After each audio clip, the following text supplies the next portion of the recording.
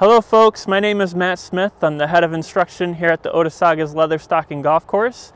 Hope you're all doing well.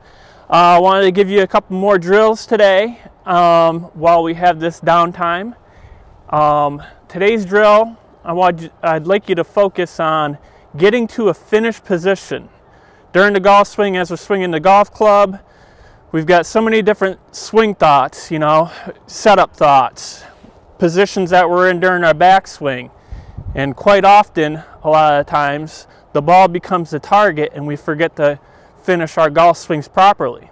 So a simple drill I'd like you to do, if you're putting, is rock the shoulders, swing the club, frame the finish.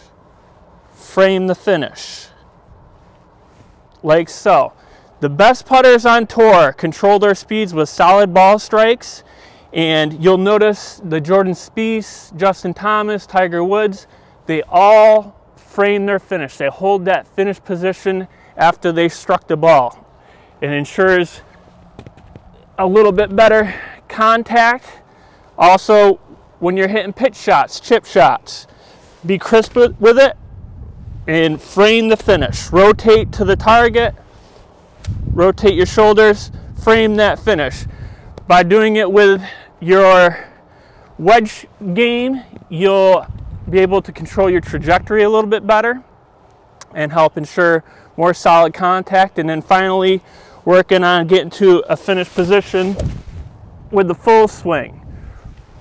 Turn, release that energy towards the target. Let all your weight end up in that left heel.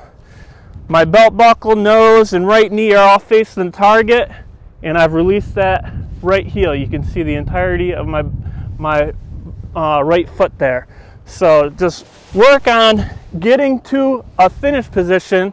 It'll help ensure that the ball doesn't become the target for you and hopefully create some more solid strikes.